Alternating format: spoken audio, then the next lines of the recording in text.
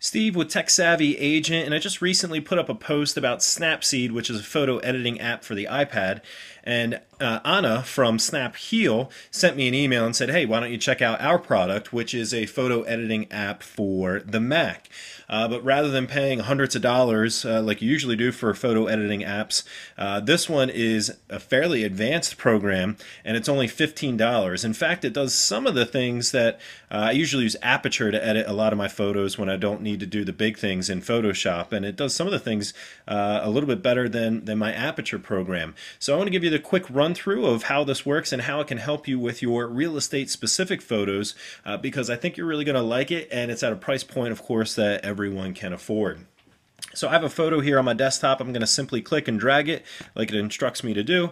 Up pops up the photo. As you can see, that was really fast. Now this is pretty much a terrible photo, but we are going to go through and edit some of the things, fix the grass, take out the sticks, maybe cut out the car that was parked in the driveway there, and also the person walking into the house. As I said, not a good photo, but it makes a pretty decent one to check out some of the editing tools.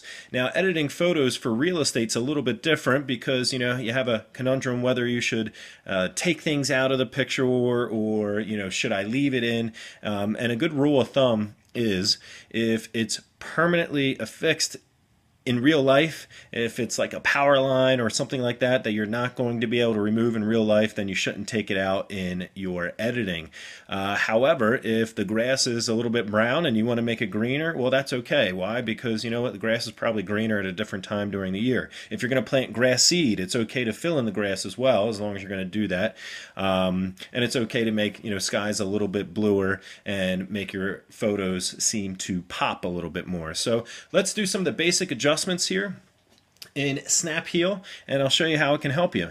The first tool that we have up on the top is the erase tool, and this one's super simple to use. I really like this because you can just paint in specific areas like parts of the grass that aren't filled in completely. Also, let me make the brush a little bit smaller.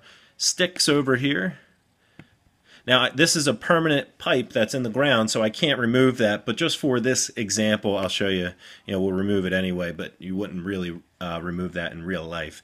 So I edited a couple of things here. I hit the erase button. It'll take a couple seconds to load. It actually loads fairly quickly considering some of the advanced calculations that it's doing to magically erase some of the areas that you highlighted and find the nearby texture and fill that in. And as you can see in a second here, bam, our grass looks good, our stick is gone, even the little pipe in the yard is gone as well, and it did a fantastic job. Let's talk about the clone stamp tool. This is a neat tool that allows you to mimic or copy other areas of the photo. So if I make my brush a little bit smaller here, and I want to take out the person that's about to walk in there. Sometimes you miss these things when you're taking the photos.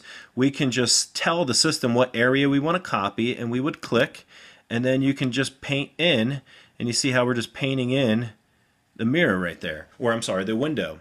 And we can obviously spend more time, zoom in and take out her leg there as well, but I just want this to be a quick example. So it did a very nice job of that. Also, the car over here, we almost missed that, so let's just highlight the car and watch how easily it takes out this vehicle without any complex editing. It just makes the the bush look a little bit bigger there. Now the vehicle's gone. Now you also have your basic commands like your retouching, saturation, sharpen. You can lighten colors or darken colors. For grass, you might want to consider taking your brush and going in, and as you can see, we can paint in a nice green color. I don't recommend the electric green color here. I usually make my grass a little bit darker and then saturate it ahead of time. But as you can see, it's pretty easy just to paint that in. We can do the same thing with the blue skies, and we could take our saturation, up or down in the sky here as well, and that's actually pretty nice. It makes it a really nice blue color there, and just paint it over by the trees. So again, this isn't going to be the best example of the photo. I'm just kind of giving you an idea of the tools. Now, global adjustments are easy. We can increase the brightness of the photo, the contrast, which I usually recommend, adding a little bit of contrast to some of your photos, the exposure if it's too dark, color temperature, how warm or cool the colors are, all in simple sliders. So as you can see, the program's easy to use. Make your crops, make your simple edits, and we can simply share these photos back to our desktop, or we can upload the photos to Facebook, Tumblr, Flickr, Twitter, and obviously the last one is email there as well. So for $15, it actually contains some of the more advanced tools that you're going to find in programs that are, $100 or plus. It's fairly simple to use. So if you have a Mac, I recommend checking it out. It's called Snapheal, and you can download it right from their website. Hope you enjoyed the lesson. Steve Passanelli with Tech Savvy Agent.